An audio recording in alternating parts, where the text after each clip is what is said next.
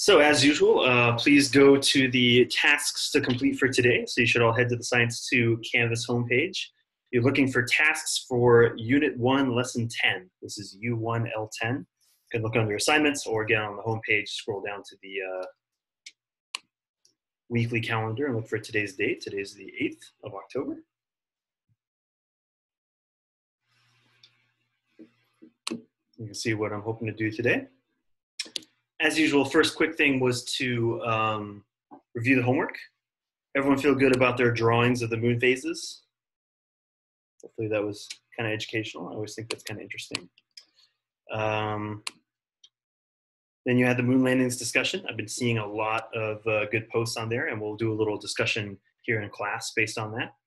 And then observing the moon phases on Flipgrid, I haven't actually updated this, but I was seeing 10 responses. There are 16 people in the class, so if you have not done that yet, please do so. If Flipgrid's giving you a hard time, you can always email me the video. But I always think it's interesting because it's a great simulation to see exactly what's going on with the changing of the light on the moon. I always thought it was Earth's shadow that was causing the curved change in light, but it has nothing to do with that. It's the rotation. And it's pretty mind-boggling that the same side of the moon is always facing us, right? And it's kind of a good simulation of that, that the rotation period of the moon matches perfectly its orbit around our planet. Otherwise, just make sure you've submitted your photos for topic number 5 and topic number 6 on the presentation notes. Looking like I've got submissions from most people on that, so that's good. I'll probably use some class time today too to check in with a few people who have a few things missing, but as always, please check under grades if anything's listed as missing. I want to get that in, especially as we're wrapping up our first unit. You don't want to be making up work for the previous unit when we're starting our second unit, which will be starting next week. Okay, the big thing for this class in particular is I've been checking the questions survey because our next class meeting, we're having our test. And part of the test is questions that you submitted based on your presentations. And I'm missing questions from the following groups. Alex and Wiley, I need your questions on the sun. Lauren, Joyce, and Angel, I need your questions on the outer planets. Sophie, Flores, and Jessica, I need your questions on Earth's moon and eclipses. And then obviously today's presenters, Sophia and Emily, I need your questions on asteroids, comets, and dwarf planets. If you're not sure where to submit those, on the tasks to complete list, I'm going to share my screen here real quick. Right on task number 1, that last bullet point right there, right above the do now, make sure your group has submitted questions to the Science2B Solar System Project Test Questions Google form. Click on that. Again, I only need one group member to do that. So I need one multiple choice, one free response from you as a group. That's it. So take some time to do that soon. And please list some fair questions. My experience is you guys ask some hard questions for your classmates to have to answer on a test. So I reserve the right to edit those a little bit if need be. But please fill out the form in its entirety and read the instructions carefully because there's some specific stuff you need to do. Okay, looks like we've got most of our stragglers in. So the do now, this is task number 2. We're gonna do a couple speed meetings. 2 questions that I want to throw at you. As usual in your breakout room, say hi, check in with the person, but then I'd like you to share your answer to the 2 questions there. We'll go one question at a time though. So round 1 relates to the homework. I'm going to throw the question in the chat here really quick. Here is the first thing you're going to share your answer to. After doing some research on the moon landings and reading at least one classmate's post, do you think the moon landings were faked or real? And what is the key evidence that convinced you? Give you about 2 minutes to discuss that, and then we'll come back together to share. Rooms are open. Go for it.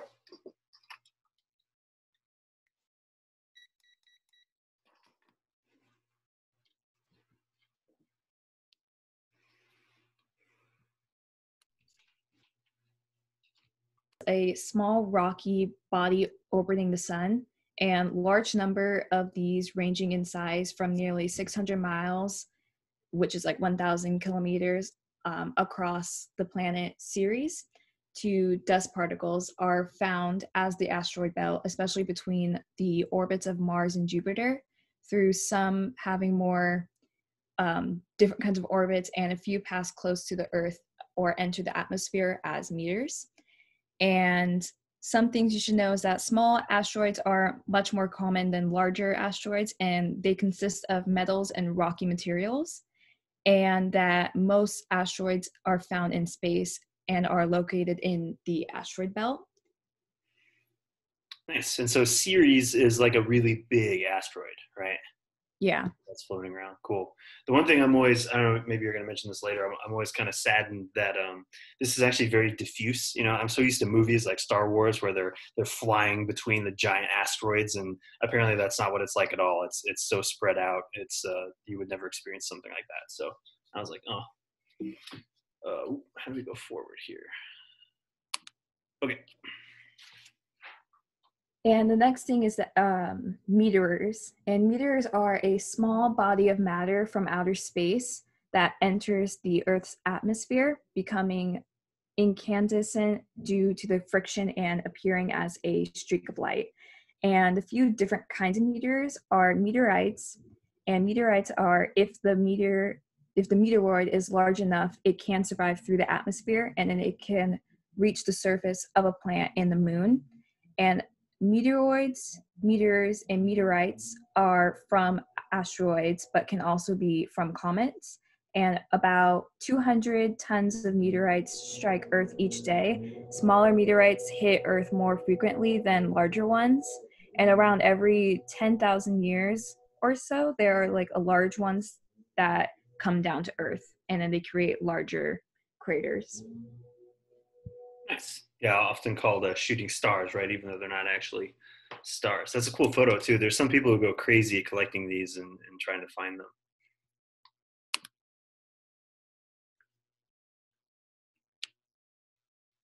So right here is just a picture of demonstration of where the asteroids, meteorites, and meteors are. And the meteoroids reside in space, and meteors are in the atmosphere, and meteorites are on the Earth. Yeah, it's pretty funny how that terminology changes depending on location.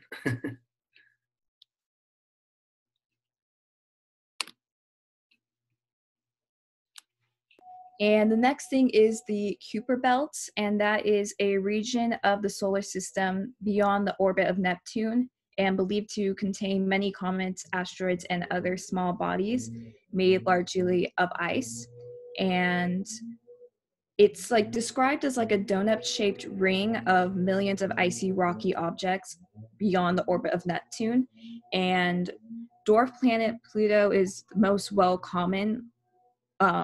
not most well common, but the most well-known one in the Kuiper Belt. And the Kuiper Belt is a cold area of the solar system.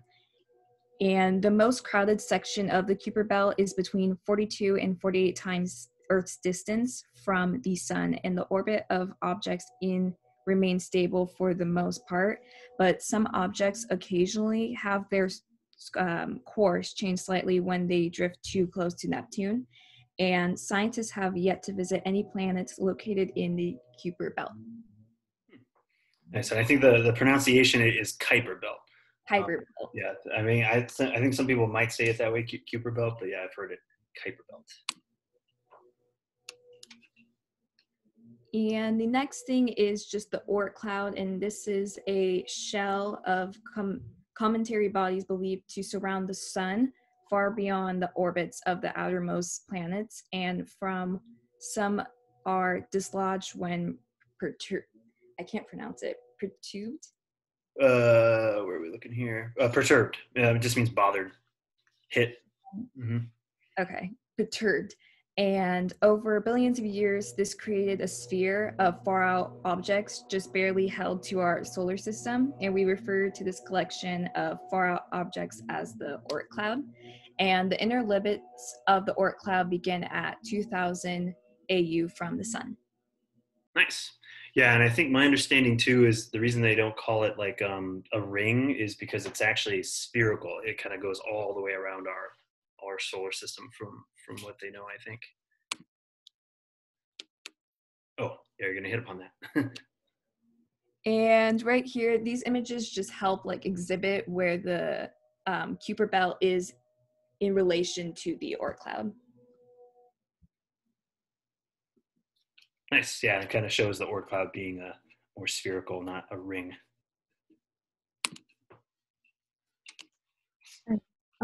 So now we're going to talk about dwarf planets. So first I'm going to go over the definition, which is a celestial body resembling a small planet but lacking certain technical criteria that are required for it to be classed as such. And dwarf planets are in the orbit of the sun. So when I say criteria, there's a lot of fluidity, and the definition is not something that's set in stone. And so I think that's something very important to keep in mind, because these things are constantly changing. But yeah, so here are some of generally the criteria for these celestial bodies to be considered as planets.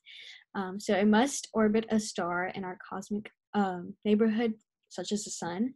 It must be big enough to have enough gravity to force it into a spherical shape, and it must be big enough that its gravity is cleared away in any other objects or similar size near its orbit around the sun. So there are currently 5 identified dwarf planets: Makemake, Haumea, Ceres, Aries, and Pluto. I'm so sorry if I mispronounced them. No, that was good. Okay, good. So the largest dwarf planet being Pluto, and its size is relatively close to Aries, and the smallest is Ceres. An analogy that kind of puts into perspective the size of Aries is if the Earth were the size of a nickel, Aries would be about the size as a popcorn kernel.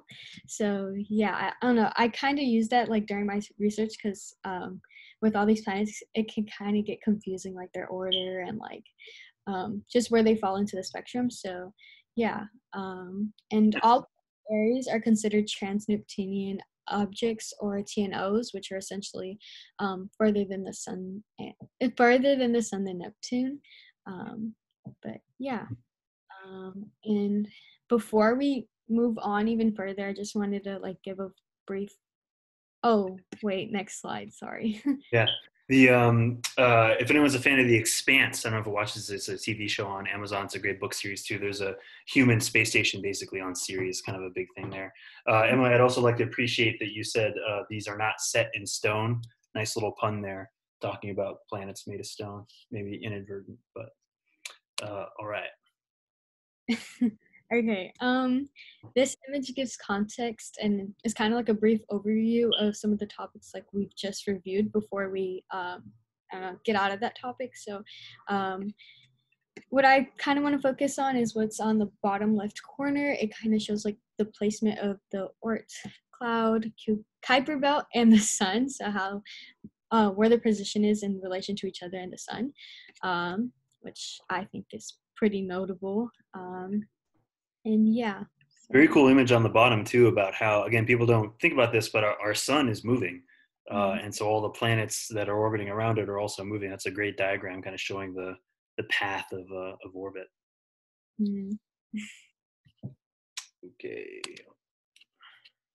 Okay, so comets. What is a comet? A comet is a celestial object consisting of a nucleus of ice and dust, and when near the sun, a tall tail of gas and dust particles pointing away from the sun. So in the next slide, I'll kind of go more in depth about like its physical characteristics, but just like a brief overview, it's composed of ice and dust and rock. They can be observed in 2 regions, like hyperbelt and within the same point as a solar system. So yeah.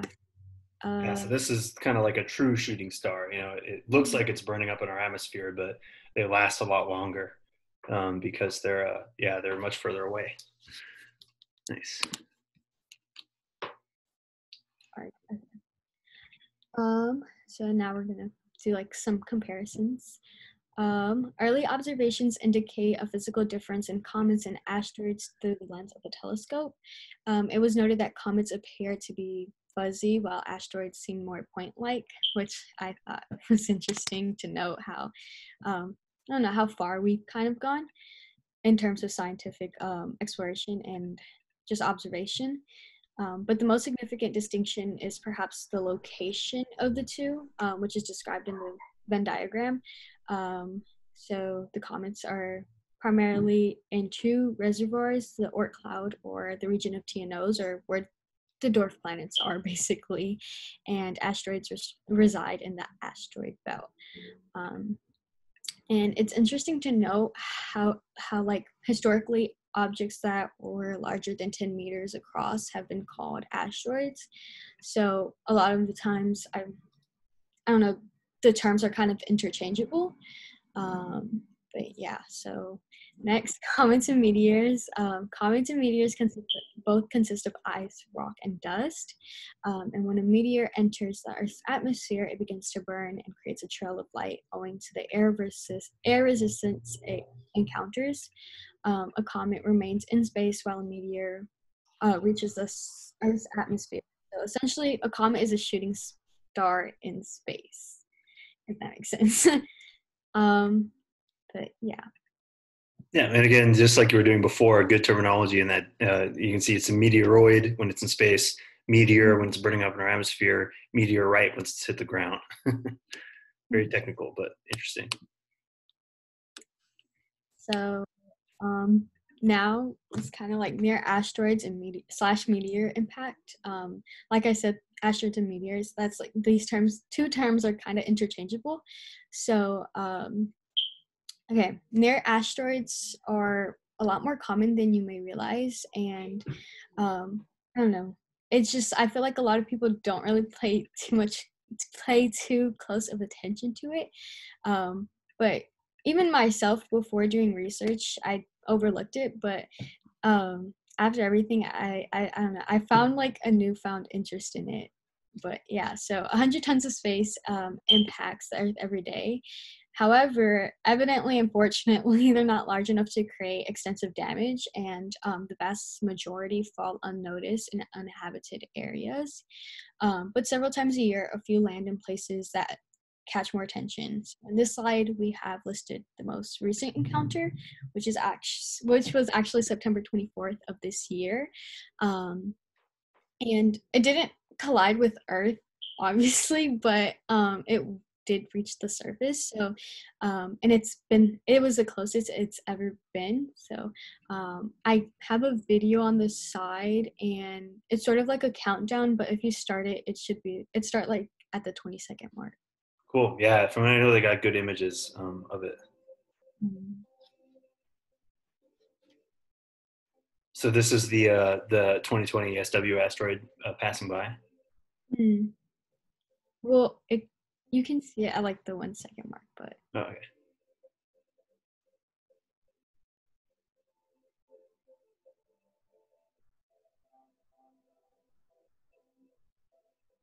yeah. I guess that white line is Earth's orbit, I guess. Yeah, if you like do full screen, you could kind of see. Oh, sorry. So like. Oh yeah. You can see where Earth is in relation to the moon and how close the asteroid was. Yeah, let me back it up just 1 second here. Oh, okay, I see. Yeah. There's Earth. Nice. Mm-hmm. Okay.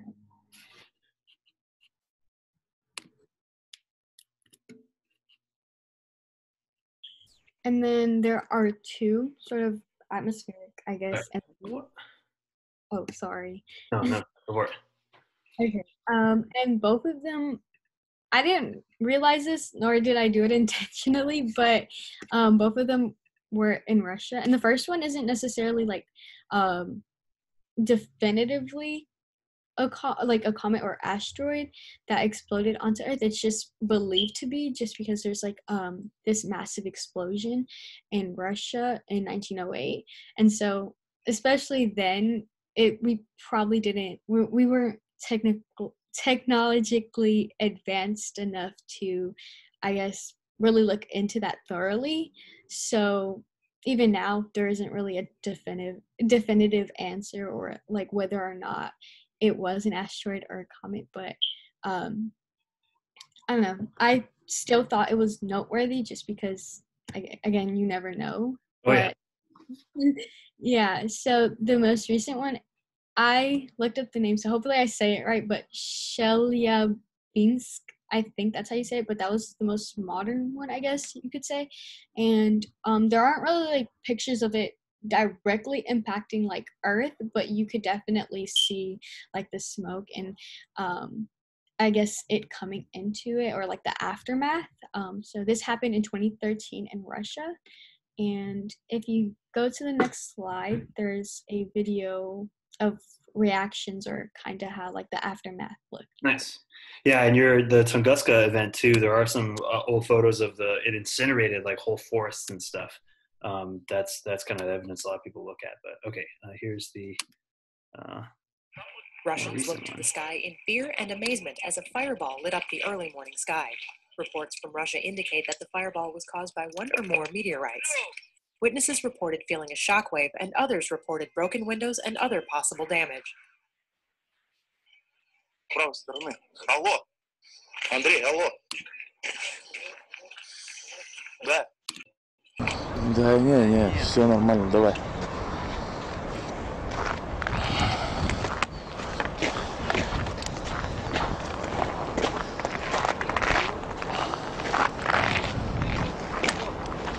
В подъезд заходишь с правой стороны, сразу стоит.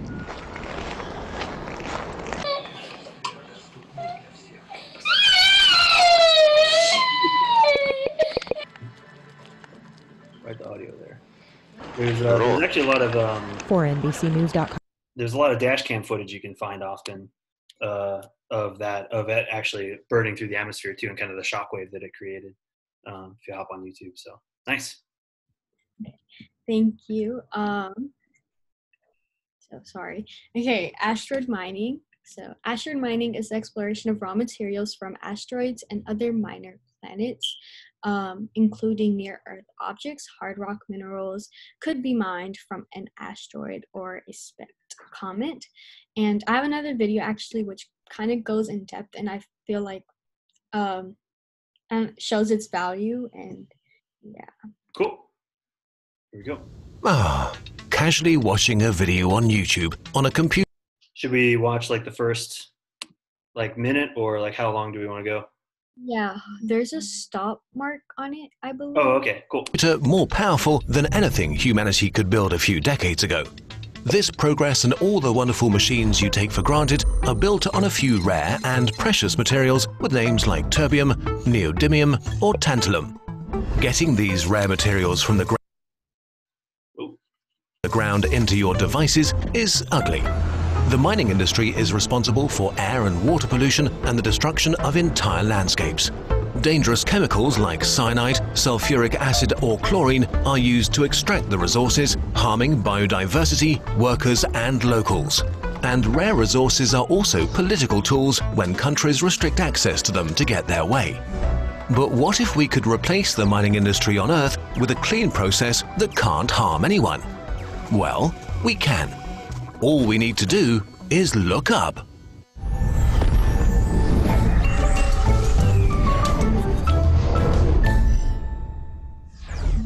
Asteroids are millions of trillions of tons of rocks, metals, and ice, leftovers from the cloud that became the planet 4.5 billion years ago. They can be as small as a meter, or protoplanets the size of entire countries. Most of them are concentrated in the asteroid belt and the Kuiper belt, while hundreds of thousands more do their own thing between the planets. As space travel is becoming more feasible, scientists and economists have begun looking at the resources found in these asteroids. Even relatively small metallic asteroids may contain trillions worth of industrial and precious metals like platinum. And bigger asteroids like 16 Psyche could contain enough iron-nickel to cover the world's metal needs for millions of years. At current market prices, the rare raw materials alone would be worth quadrillions of dollars. Well, not really, but technically. For example, there are more than 20 million tons of gold in the ocean's water, worth roughly $750 trillion US, but filtering out the gold would be so expensive that you'd lose money selling it. Right now, asteroid mining has exactly this problem. It's too expensive to replace mining on Earth. Billions of dollars worth of valuable resources in space are worthless if it costs trillions to get them. What makes it so hard? The principles behind mining an asteroid are simple. The basic idea is to choose an asteroid, move it to a place where it's easy to process, and then take it apart to turn into useful products. Unfortunately, all of this collides with fundamental problems humans have yet to solve. Going to space is expensive. It costs thousands of dollars in rocket fuel for each kilogram just to reach a low Earth orbit. Going further out into deep space costs thousands more. We need cheaper. Okay, yeah, so that's kind of like a rundown, Casually. Nice. sorry, of what asteroid mining is. So initially it might sound like science fiction. I know it did to me at first, but asteroid mining is theoretically possible, and studies have also suggested that asteroid mining is very clean and would be very profitable considering the abundance of resources and even untold riches.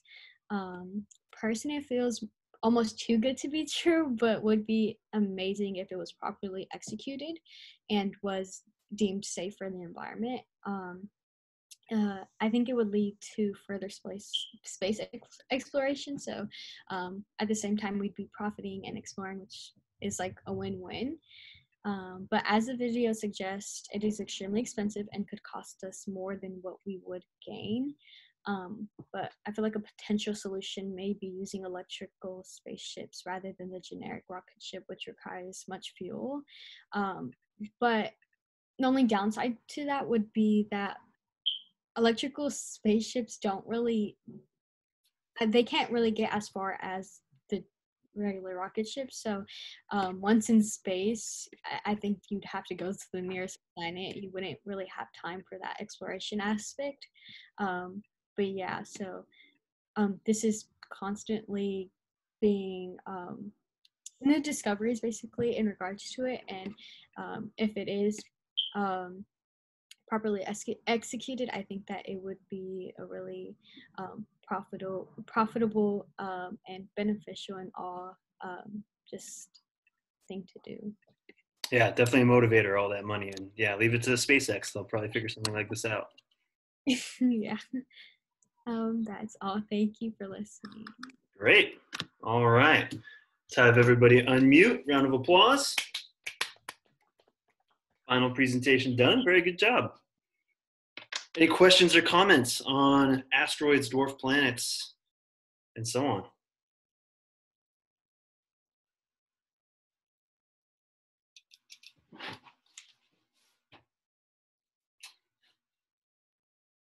That was great. We had really good videos in there too. I love that on that asteroid mining, they showed the rocket taking off, and everyone noticed there was money burning up in the back of it because it's too expensive to launch. I thought that was funny. And good point about the news in terms of what they pay attention to. Like, there are constantly asteroids and comets that are usually passing pretty close to Earth or within our path. And yeah, most of the time the news doesn't pay attention, except I feel like every once in a while you hit like a slow news cycle, and then suddenly you start hearing about all these asteroids because it's like they're looking for something to report on. It's pretty interesting. So, all right. So please, everyone, make sure you are submitting a photo of your notes to the topic number 7 presentation notes. And that is it. So groups that I mentioned at the start of class, please make sure you've submitted your test questions as well to that Google form. And since we've wrapped up the solar system presentations, anyone know what we're going to do the next time we meet? We are taking our test. So I want to walk you through how this is going to work in Science 2, because this is kind of our first big assessment. Where's my what on earth? Sometimes it does this with the, oh, there it is. Problem is I went to full screen. There we go. Okay. So on the tasks to complete list, on the very bottom, I want you to go look there. I have, as part of the homework, study for Unit 1, Big Bang and Solar System Test. You'll notice there's a link to a study guide and review slides. The study guide is a Word document or a Google document I pulled together that kind of breaks down what the test will cover. It's going to be a 75 to 100 point test on Canvas. It's entirely open notes. I'm not going to try to control anything. You can look at your notebook. You can look at the review slides. You can look at this study guide. You can hop on Google if you really need to. I'm not going to try to control any of that stuff. It's going to cover Big Bang from Hewitt chapter 29.7, solar system stuff from chapter 28, including all the presentation stuff and the questions you submitted, and then a little bit of Hewitt chapter 5 on gravity. And I kind of break down each of the topics there in this study guide. I have links to digital versions of the readings. I also have links to videos that I used to review slides related to those topics. So you got lots of resources here to refer to in preparing for the test. The review slides are all the class slides that I use, just melded together. So it starts off with the Big Bang, works through some solar system stuff, and ends with gravity.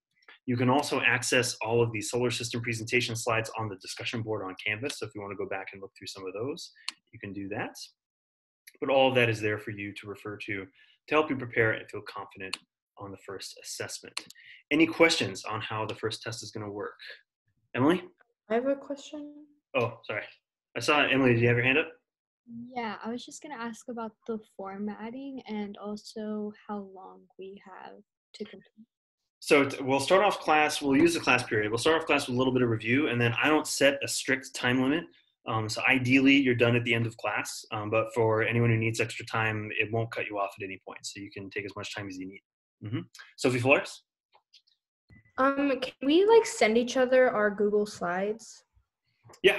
Yeah. Again, that's what you can send each other the Google Slides, the discussion board on Canvas. That's the point of that, is you all have access to that. You should be able to click on each other's links, but yes, you can send each other your slides as well. And you know what questions you posted too, so you can point people towards those specific slides or anything like that. And Emily, in terms of the format, it'll be kind of a little bit of multiple choice, some free response, and then some more kind of, there'll probably be a Flipgrid thing where you're taking a video of yourself doing something, demonstrating something, all related to classwork we've done so far. Any other questions on the assessment? Okay. We technically have 5 minutes left in class, and so I'm going to let the gravity activity we were going to do just be homework. It's actually super fast anyway. What I intended to do was to have you just quickly review the relationship between mass and distance with gravity using this PhET simulator. You might have used PhET simulations in the past. There's a short quiz on Canvas for you to complete. Again, you can do that as homework. It's literally, I think, 4 multiple choice questions. It'll take you less than 5 minutes.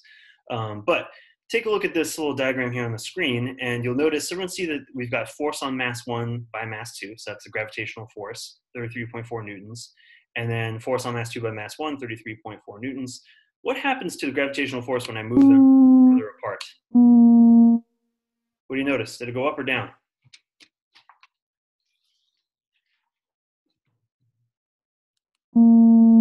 Is it going up or down? Look at the Newton number. As we increase distance, what happens to gravitational force? Goes down. It is going down, and we call that an inverse relationship, right? These things make funny sounds, but now they're closer. So you can see the shorter the distance, the higher the gravitational force. Greater the distance, the lower the gravitational force. Okay, what about mass? Watch what happens if I increase the mass for mass 2. What's happening to gravitational force? It's going up. It is going up. That is a direct relationship, right? The larger the mass, the more the gravitational force, which makes sense because planet Earth, which is absolutely massive compared to us, you can feel its gravity, right? Well, the reason we fall down is because Earth is pulling us towards its center. But you're also exerting gravity on Earth, and you're exerting gravity on everything around you, including the computer you're sitting in front of.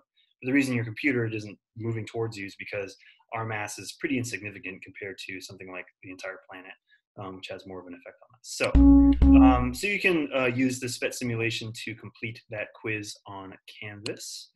But otherwise, homework is just making sure that you do that, and you've submitted all of your notes, photos, your test questions, and study for the test. So on that note, I know we technically still have 4 minutes left in class, but I'm going to conclude things. However, I am going to ask the groups that have not submitted questions yet to stay and at least confirm with me that you're going to do that. So Alex, Wiley, Lauren, Joyce, Angel, Jessica, Sophie Flores, Sophia Eddington, and Emily, if you could hang out just to confirm with me your questions. Otherwise, that's it. Thank you very much. Have a good day to the rest of you.